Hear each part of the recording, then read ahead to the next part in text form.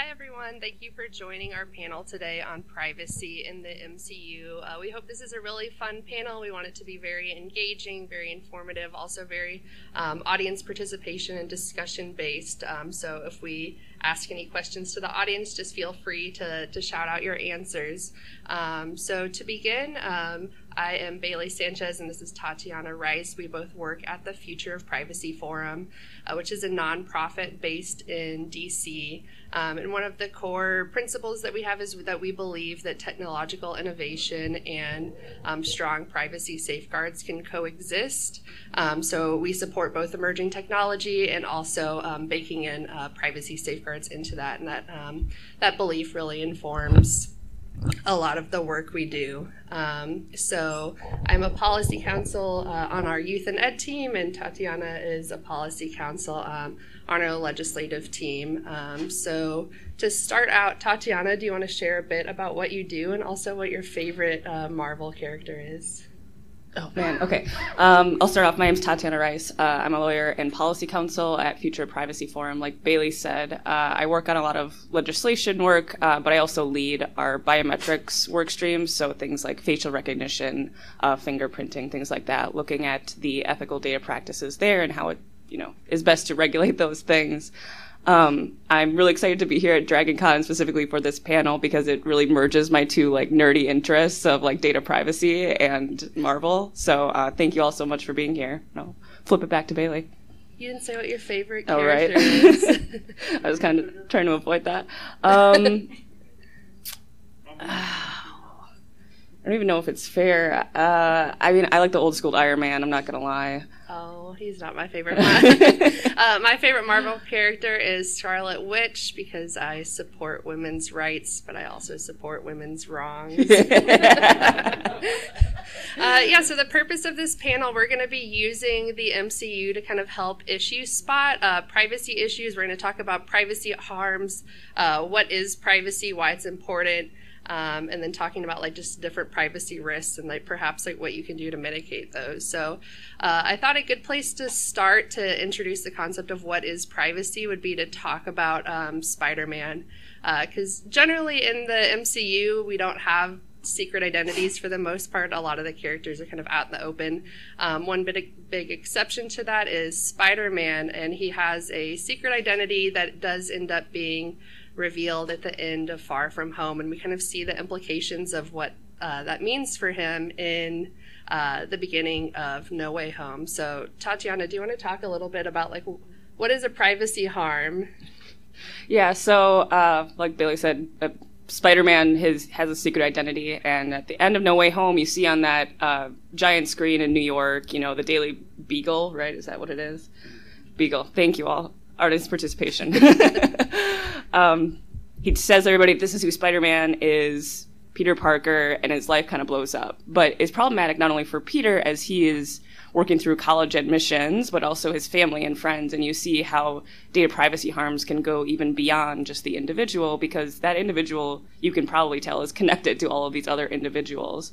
So I think that's a really interesting way to conceptualize why privacy is important, not only to people, but people that are, important to you as well, and trying to keep their lives in check and in control of themselves. Yeah, and we see that in No Way Home, where Peter's friends and family are actually put at risk because now his identity has been revealed. People know who Peter Parker is. People know that Peter Parker is Spider-Man.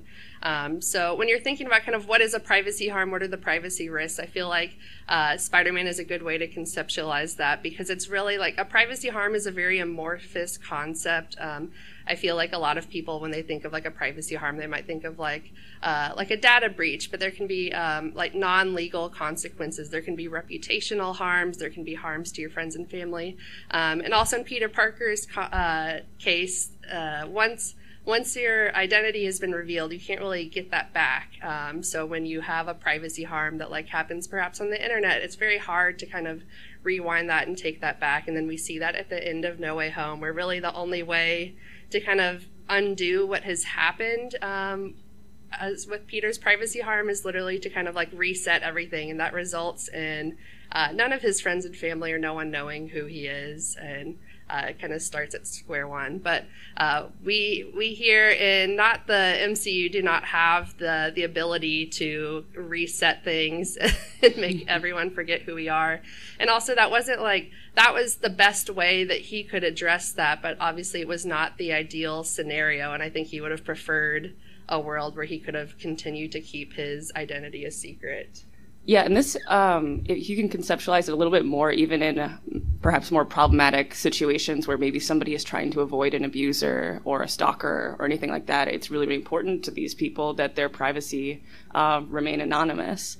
And when that is taken out of their control of like who they want their information to be revealed to, obviously it can have really terrible consequences that can be violent. You said a little bit about how at the end of No Way Home, obviously they use the erasure to delete people's memories so in privacy law, there's sometimes something called the right to be deleted. So this was in the EU's General Data Protection Regulation. You have the right to tell companies to delete certain information about you to a certain extent, like unless they still need it to like communicate with you about something. But that's pretty important in terms of like making sure that companies aren't just collecting everything under the sun about you, and then perhaps that gets out of your control because they sell it to another company and that company sells it to another company and things like that.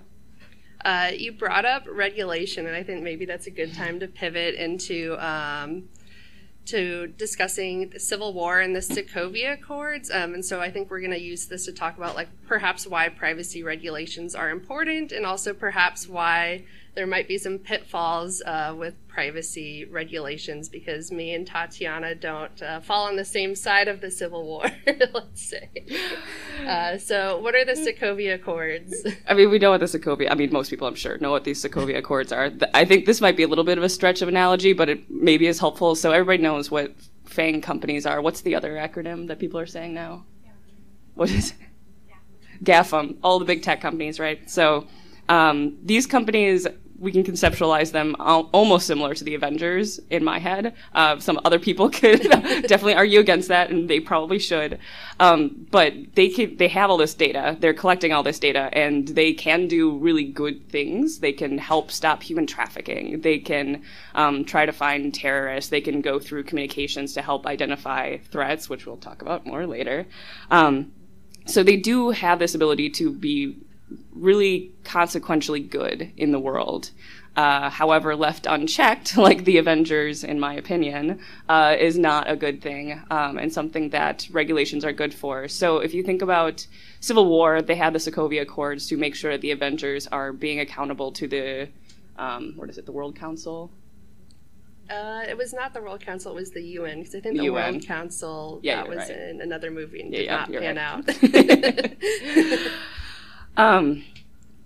So in my opinion, that's a reason that those things are good, because they need to be accountable to somebody. They can't just be accountable to themselves. And we've seen kind of time and time again, they're like, oh, we do these things. But if nobody's holding you accountable to these things that you're saying, then, how good is it actually? Don't know. But I know, so I will say I was team Iron Man in Civil War, and as it relates to specifically to data privacy regulations, but Bailey, maybe you have a different take. Yeah, well, so I did watch Age of Ultron just this morning, so it is very tough to argue against the Sokovia Accords, because I had forgotten quite how, catastrophic that was, but I'm gonna stick with my points anyways.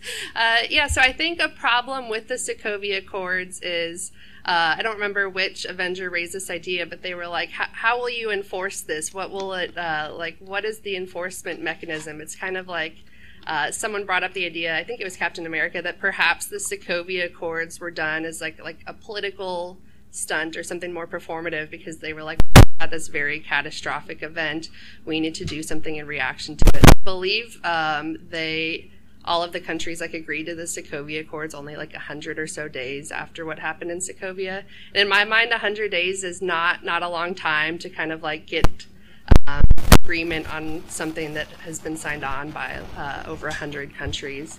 And so I think while the intention of the Sokovia Accords was nice, if you really take a step back from being very reactionary, if you think about it, how are they going to enforce that? Like the superheroes, like as we saw, they kind of like went and did what they were going to do anyways.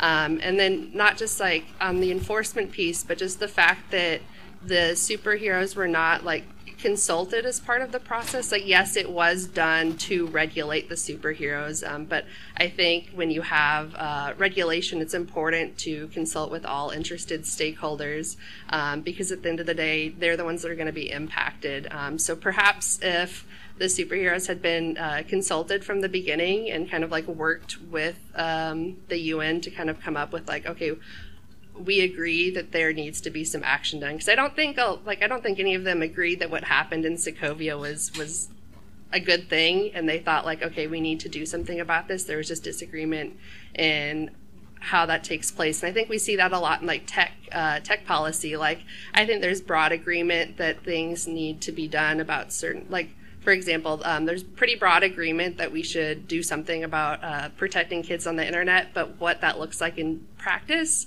there's not a lot of consensus on. And I think that if you consult parties, like every interested party, it can help you have a better and stronger regulation, and one that like also can be enforced, because again, like if you do something with no enforcement, like companies are just going to continue to do what they're going to do, like how the Avengers continued to do what they were going to do. Yeah, so that's a very FPF position that, you know, all stakeholders should be consulted, and like probably personally I do believe that, but I mean in this context there's a lot of pushback, and I'll play devil's advocate here. Should companies like Facebook and Google be consulted when we're, you know, building data privacy laws when they're the ones causing the harms, you know? I mean, it's a great question. I don't think I'm going to answer that. Question to think about for the audience. I feel like Congress doesn't know very much about technology a lot of the time. Yeah, and that's a very fair point, and a very like great analogy for this as well, because, you know, a lot of these countries, do they really understand like what the superheroes' powers are? Probably not. And yeah, I think Congress, we have definitely seen in the past that not everyone fully understands, like perhaps like how Facebook's monetization structure works. And I think that's a very key component of making meaningful regulations, because if you don't understand what it is you're regulating, it might lead to some unintended consequences. And there might be perhaps loopholes in it, which is not what people intend when they pass regulations. But privacy regs generally, I would say, are pretty reactionary, right? So like GDPR happened pretty quickly after Snowden. We saw with the current post-Dobbs decision, so like the right to abortion being struck down by the Supreme Court, a ton of privacy regs, and people were talking about that being introduced. Looks like, is there a question in that back?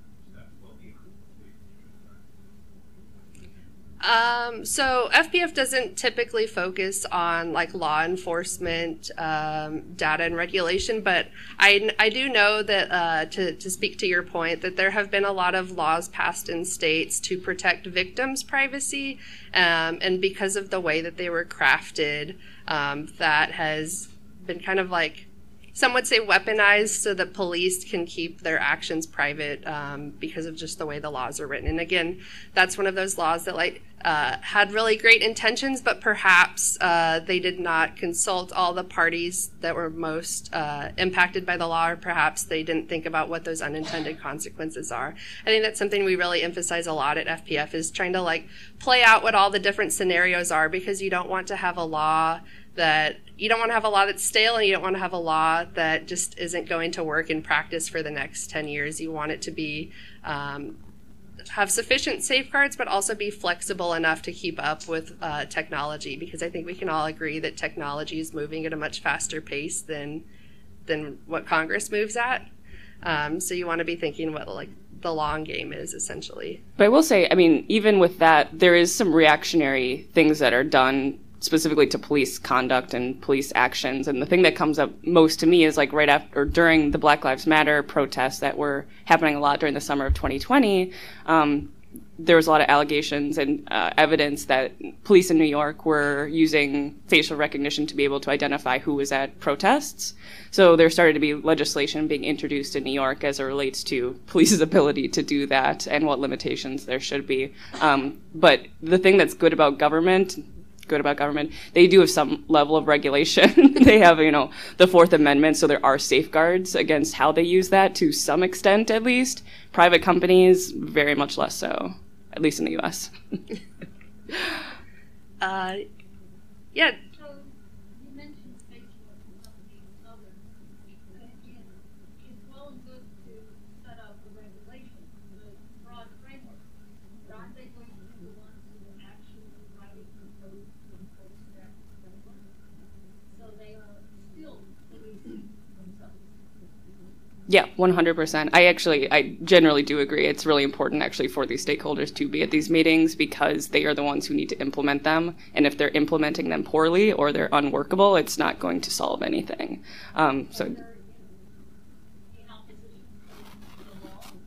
Depends on the law.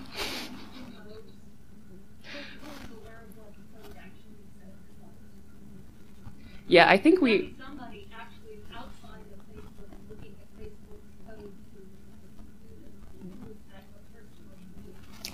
Yeah, we actually have a panel later on the Algorithmic Accountability Act, which is another bill that was introduced in terms of how we should audit these companies or how their algorithms function. So we can talk about it then. Happy to invite you there as well. Yeah. I'm in software development, and so I can say specifically if we have a set of regulations that are imposed on us that our companies are involved, then we have to ensure that our software complies with those regulations. And it's not the software itself, it's the outcomes from that software that can be examined, audited, we can look the logs and trace it on it.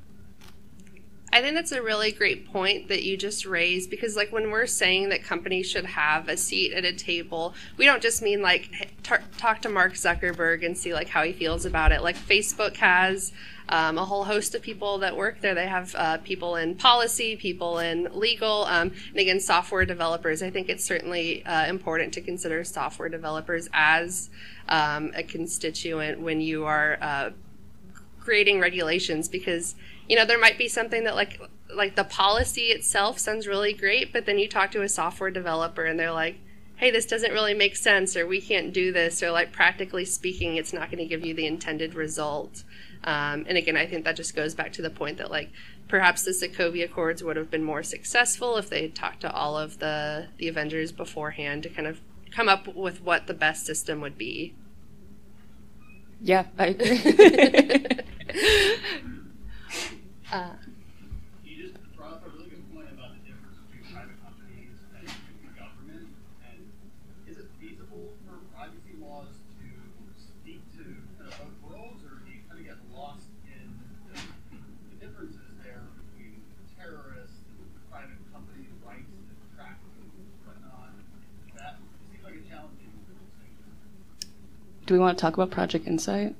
Yeah, I think that's a really great pivot to talk about Project Insight. So now we're going to talk about a couple different technologies within the MCU. I think the format that we're going to follow generally is kind of just like explaining briefly what is the technology, because some of these movies came out over a decade ago. And then what are the benefits to that technology? There might be none. And then what are the risks to the technology and kind of just how that played out in the MCU and how that might apply to the real world. So to talk about Project Insight, does anyone remember what Project Insight was from Winter Soldier? Yeah, I think after this panel, I recommend everyone go and watch Winter Soldier. It came out, I think, in like 2014, so that was well before I had started my career in privacy, and I went back and watched it recently, and it really hit home for me. It was very on the nose, talking about issues with surveillance. So Project Insight was 3 helicarriers that were synced to a network of targeting satellites, and they were going to be continuous flights. So once once they hit go on Project Insight, it was going to be 3 helicarriers that just were circling the globe and never came down. And so I took some quotes from the movie that I thought were really impactful, also a little scary, a lot scary. One of them was from Nick Fury. Satellites can read a terrorist's DNA before he steps outside of his spider hole. And he said that as like a positive. The data that they used for Project Insight, like where it came from, it was collecting location information, tapping into city cameras, phones, tweets, SAT scores. And so what it was is it was going to be like an algorithm that could predict who was a threat to society before they actually acted upon that threat. So it was kind of like a predictive policing model, essentially. Yeah. And so the quote that really stuck with me was, we're going to neutralize a lot of threats before they happen. And then Captain America is like, I thought the punishment usually came after the crime, and that's really what sets off a lot of the discourse within the movie.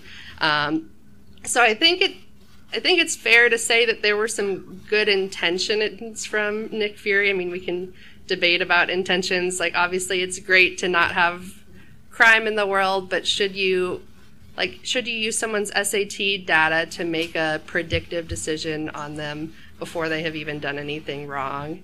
So that's the tech. Are there any benefits to that? Theoretically, I guess, but I don't even know how to answer that. Yeah, so I mean, it's pretty clear how this applies to present day. You think about the way, I mean, even Snowden, all of the revelations that they had there and what the NSA was able to collect about Americans. And this just continues specifically on the kind of government level to compare government versus private. Them being able to collect all the data in the idea that the government actually follows its own laws. There are regulations to be able to police what they can use, what they can collect. There's a fair amount of statute there. The issue is when you run into the issue of them getting data from private companies that are collecting it, and there being far less restrictions about what companies can sell or share to law enforcement, and then what they can do with that is kind of up to them. I had a point and I just lost it, so if you want to keep talking. Yeah. That sort of sidesteps our willingness as humans to share everything about ourselves and include geotag photos. You would think. Yeah, you would think, and I don't think we even necessarily think you should be more private and keep, like, you should have a right to be able to have your SAT score somewhere on a website without it being used to predict whether or not you're going to be a criminal. And I think a really interesting point from Winter Soldier that maybe isn't a one-to-one mirror from what happens in the real world is that, like, in Winter Soldier, you find out that this is all secretly orchestrated by Hydra. And so there's a clear bad actor that you can point to. And you're like, okay, like, Hydra is very clearly evil. They're the masterminds behind this. This was an evil tech. But then you have, like, Nick Fury, who, like, thought it was for a good use. But at the end of the day, do you think it matters if there's a bad actor and a good actor? Do you think if it was, like, if Hydra had not infiltrated S.H.I.E.L.D., it seems like they were going to continue with this plan, and Nick Fury was in favor of it, even though he was not a Hydra agent. So do you think the distinctions between, like, who is good and who is bad really matter when you have a very powerful technology? No, it's going to fall into the wrong hands eventually. Yeah, and I think that's something that's definitely worth considering. Yeah. So I was thinking, yes, because it's going to fall into the wrong hands, which implies that in the right hands, that the technology is good. I think the philosophical question, which is, even if it's in the right hands, is the technology itself, we should just like that, right? And I think the same, like, even if we're saying in our mind, in the wrong hands, that implies right hands, and we have to really think about studying that, just being alone. Yeah, I think that's a great point. I'll just repeat the point really quickly since it's being recorded. Someone from the audience brought up that saying that, like, okay, like, if it falls into the right hands, then this is bad. But actually, like, in the right hands, the tech is good. But I think when we were talking about the technology itself, before even discussing who deployed it, we all like raised a lot of red flags or shook our heads. So I think that is something that should be considered, is not just like, is something that comes out from Facebook good or bad because it's Facebook, but thinking about like, okay, what is the technology that they have deployed? How will people engage with it? What are the uses of it? And really kind of like separating like the actor from the technology, because, the technology can be used. Like there can be a company that you like that puts out a technology that has unintended consequences. Yeah, and predictive models are really interesting because if you think about in Civil War at the end, Iron Man is fighting Captain America, this epic battle, and Iron Man for a bit of time is just like letting Captain America just hit him constantly because he's taking the data of how his hits are landing, what the pattern looks like, in order to fight back and fight him more effectively. And maybe that's good. I would love to have that when I'm walking around at night, like, honestly. But, of course, you see how it could be used in the wrong hands. Like, it could be bad. I think that a lot of us, we would like to believe that technology itself is good, but it's not. We create the technology. The technology reflects us, the way we were raised, our personal biases, everything.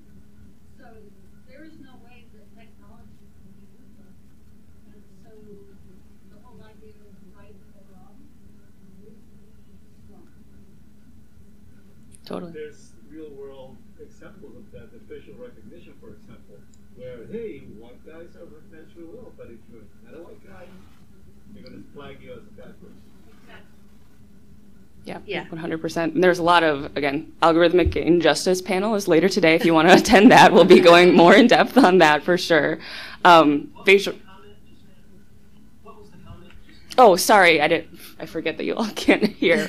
Facial recognition and how problematic that can be, particularly as it relates to discrimination against people of color, things of that nature. And we saw facial recognition actually being used in the Spider-Man movie and misused pretty poorly. So you can see with I see you back there, Spider-Man. I had a friend one time that talked about how like data and algorithms can't be biased, and because he's a data analyst, so he's very like black and white, like science-y, like math, and I'm in policy world. I love having philosophical discussions and talking about like things in the gray area. And he like made it as an offhand comment. I think about it literally every day of my life, and I don't think he knows how much his comment triggered me. I mean, look at my shirt. It says Rage Against the Machine Learning. There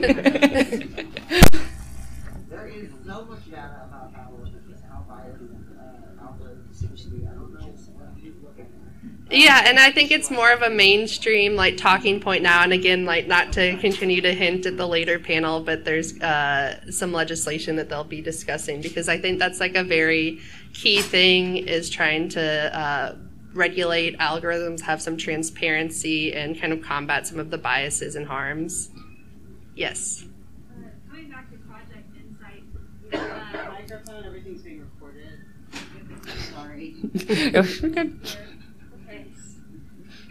Alright, so coming back to Project Insight, there's an episode of Star Trek Voyager where they actually prosecute people based on the thoughts they have in their mind. So if you have a bad thought, they're going to actually prosecute you. Okay. Oh my God. I'm just gonna stand farther away. So I think whether you like Voyager or not, or like Star Trek or not, that actually is a good episode for exploring the effectiveness of stopping crime, because there was no crime-ish on that world, but it was a huge violation of human rights. And so I think it's a good way to look at technology. Like, technology is neutral, sure, but is it a violation of human rights? And I think that's where Project Insight really crosses the line. Like, sure, it was probably going to be super effective, probably too effective, but it's a pretty big violation of human rights. So I don't know what I was going with. The thing threw me off. No, I think that's a great point. And I think, like, we would probably, like, you know, like, if us at Future of Privacy Forum had a company that presented us with Project Insight as kind of like a briefing and was like, what do you think of that? I mean, it'd be tough to come up with specifics, but I think we'd probably recommend that, like, generally we think that privacy should be baked into a project at the outset. We don't think that, like, you know, by the time Captain America got to see Project Insight, it was, like, fully baked about days from launch, and he, like, kind of raised the, like, the privacy and really human rights issues with it. Maybe they hadn't thought about it, maybe they had and decided it didn't matter, but I think something that we recommend and something that we have been seeing increasingly is that privacy should be baked in from the beginning. You don't want to go back and have this product and then afterwards be like, oh, maybe we should do something about that to make people's privacy be considered. Yeah, and it's really interesting in the U.S. Because I referenced the GDPR earlier today, and a lot of what they have in there compares what technology companies do against what they have as a constitutional right to privacy. That's not really a thing in the U.S., which is a reason that, you know, Roe versus Wade was struck down. And so it is kind of an issue in our country that we don't recognize it as a right. Yeah, it's not just the MCU. We've been exploring this concept all over the genre, from the phone thing in Dark Knight to Person of Interest to Minority Report. I can't think of one example where we implemented some kind of, hey, let's try and solve crime ahead of time, and people said, this is going to work out great. Totally. And absolute power corrupts absolutely, so you got to find some way to pull that back. Yeah, thanks for sharing. If you solve crime before it happens, the Avengers are going to be out of a job. Or the Avengers. Oh, man. Do we have anything else? I think that's it on Project Insight. Did you want to talk about the Edith glasses and facial recognition? Yeah, so everybody remembers the Edith glasses, right?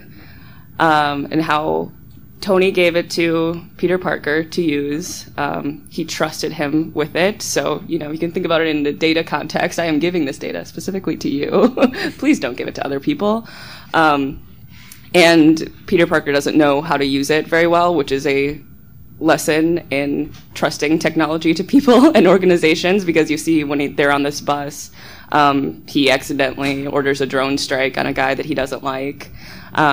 You see there are actually really real consequences to facial recognition, but of course, like these algorithmic systems generally and the kind of outcomes that they can produce. And so there's that component, and then there's the component we were talking about earlier today in terms of bias and discrimination, and how those, particularly used in the wrong hands, are really problematic and exacerbating existing inequalities. Yeah, I think a good point with the Edith glasses, that was maybe an illustrative example of like making sure you have appropriate safeguards in technology, because, you know, when Tony Stark was using the Edith glasses, like he knew himself, he knew what he was going to do, but when he was designing that product, he didn't think of a teenager as the end user and didn't think about like, okay, how could a teenager use this? And we saw that, like, okay, when a teenager uses these very powerful glasses, they're going to be very they're very hormonal, have a lot of like drama going on with people they might have a crush on, and like how can the technology, and I'm like, Peter Parker is a good person, like he didn't like intentionally like set off a drone strike, but it was so easy to do and was just triggered by his emotions. And it was clear that when Tony Stark had created the Edith glasses, he didn't ever anticipate a scenario where they could end up in not his own hands. Well, it's also just scary that like Tony Stark had a facial recognition system that could recognize anybody in the world. And like read everyone's text messages. Yeah, right, exactly. And then just like,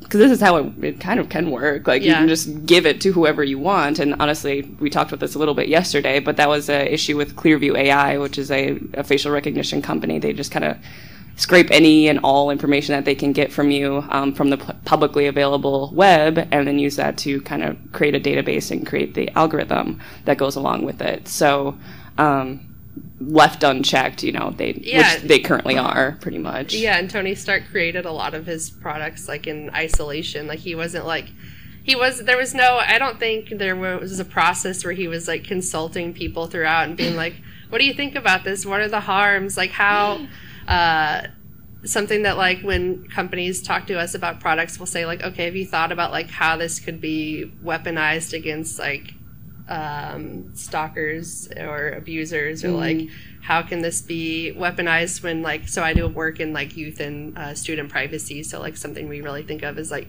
how would this product look in a home where someone is an LGBTQ student but their parent does not agree with that, because a lot of the time in youth privacy, when people say they want protections for youth, they usually mean like parent monitoring, parent surveillance, but sometimes the parent doesn't always have the child's best interest, and the child needs space to kind of like have some privacy from their parent. And I don't think Tony Stark was really doing too much critical thinking in a lot of these products. I think he was just thinking like, okay, like I'm very smart, I'm very rich. What can I do with all of my smarts and money? I know. It's so cool, though. Yeah, didn't you say that he's your favorite? I do. I think he's so cool. Like, the technology he develops, I think, is cool, and, like, a lot of these companies are trying to do it for good. But, I mean, that doesn't mean that they shouldn't be regulated. A really relevant real-life example is, I think, the Ring cameras on people's front door.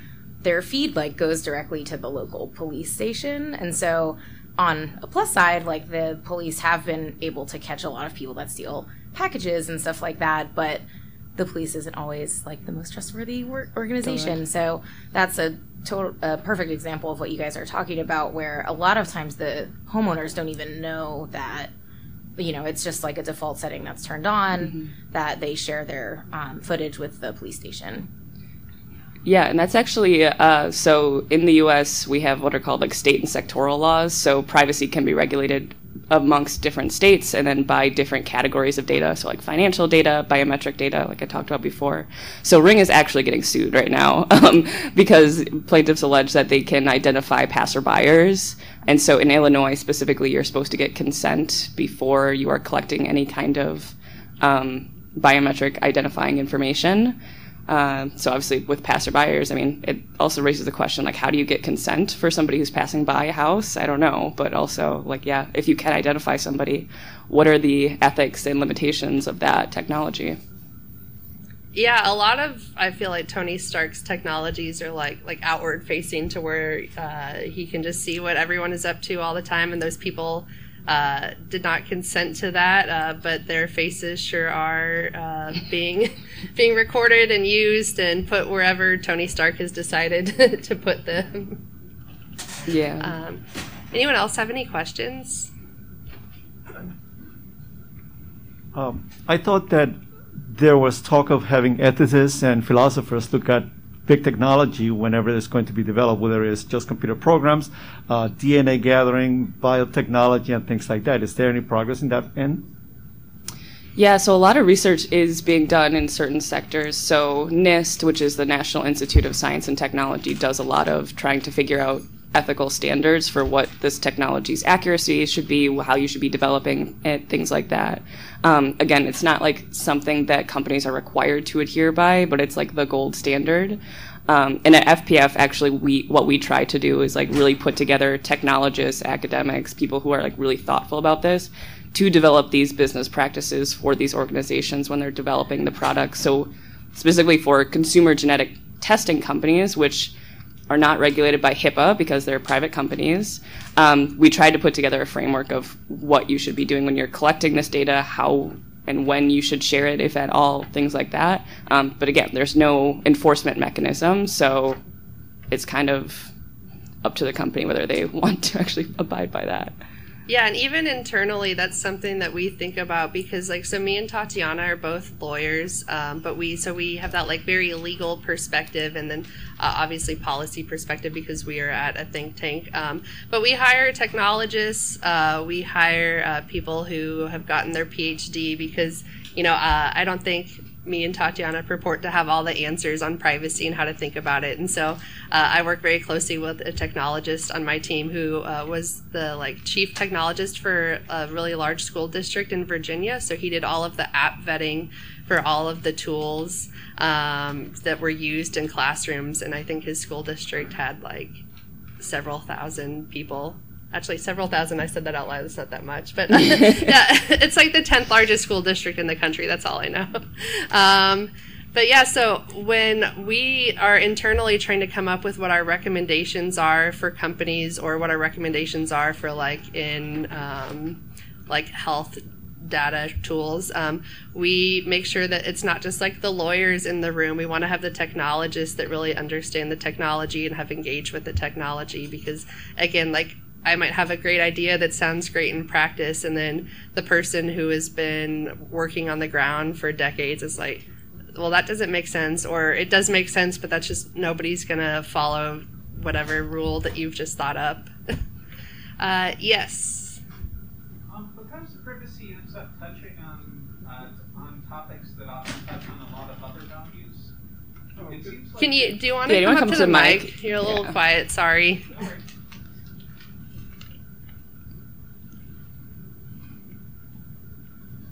Because privacy often ends up touching on topics that end up bumping into a lot of other values, it seems like eventually you're likely to bump into crowdsourced non-corporate entities that are doing some of the things that you might see as problematic for privacy. You might see crowdsourced groups that are local neighborhood watches setting up cameras that are going to identify when people walk around to catch package thieves, for example. I live in New York City, and I've had several $1,000s worth of equipment stolen. Mm-hmm. And I often think about how nice it would be to catch those people.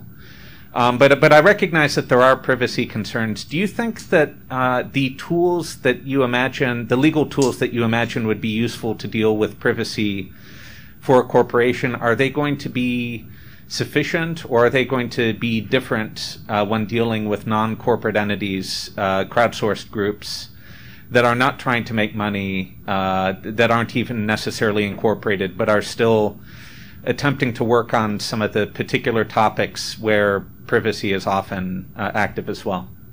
Yeah, great question, and something that definitely comes up quite a bit. In terms of policy and regulations, most of the regulations that have come out have a certain threshold for what entities these apply to. So typically it's not usually like nonprofits. Typically it's not always small businesses. But that also still raises the question of like those privacy harms still are there, and they still can be significant.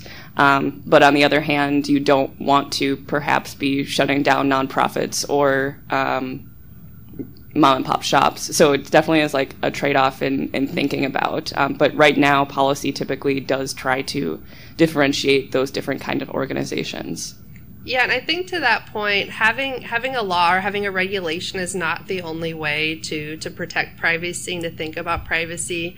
There's plenty of ways to kind of like combat privacy harms that don't involve a law, because not every instance of like a privacy violation necessarily needs a law. Not every instance of a privacy violation, like a law, will help. That's something that's like a very fraught issue in privacy, is just like what is a privacy harm worth? Because, you know, you have those like class action lawsuits with a data breach and you get like $10, that like punishes the company, but did it help you? So I think like the other like non-regulation ways to think about privacy are just like, you know, like shaming your neighbors is one way for sure. Like, like if any of my neighbors had a Ring camera and were like making comments to me about how they watch me, I'd be like, that's really weird. Like, can you not? Or like I would tell them my thoughts on a Ring camera. And then also like with companies in particular, you can just choose to not participate in that company anymore. Like if the privacy harms are too great for you. And then also like companies can be making advances in privacy without like in absence of regulation. Like that's something we're seeing now because there is no federal privacy law. But I think that we have seen like in the last couple of years, companies have been definitely more privacy minded as we have, as a society, decided that's something that's very important to us. Like it's always like privacy has been like a deeply ingrained thing in like American society, but I think like particularly in a post Dobbs era, everyone like it's very top of mind. I think I saw a lot more like articles on like precise geolocation data, and it was like a popular talking point, like mainstream news, and I was like, oh, that's like a pretty niche like privacy thing, and now everyone is thinking about it. And there's no like law telling companies what they have to do with that data, but now companies are voluntarily coming out and making statements about what they're going to do in response to public concerns. Yeah, which is actually why like it is good to be a concerned citizen because companies like do actually like listen. Like if you really do believe in capitalism, like they respond to the market theoretically. Like if you believe in capitalism.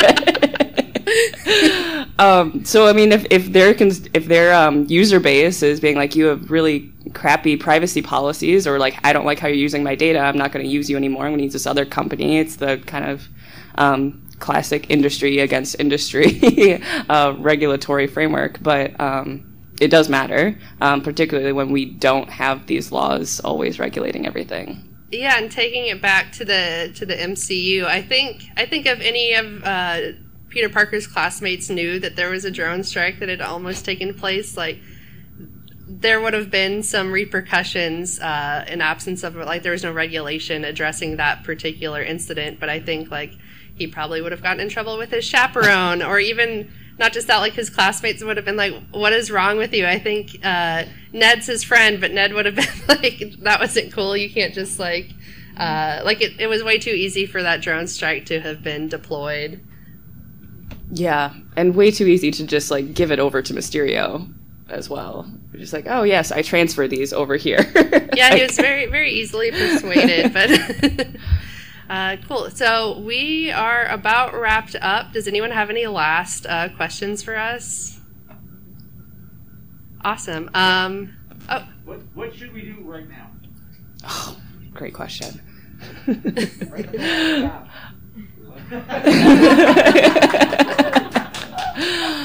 Oh man.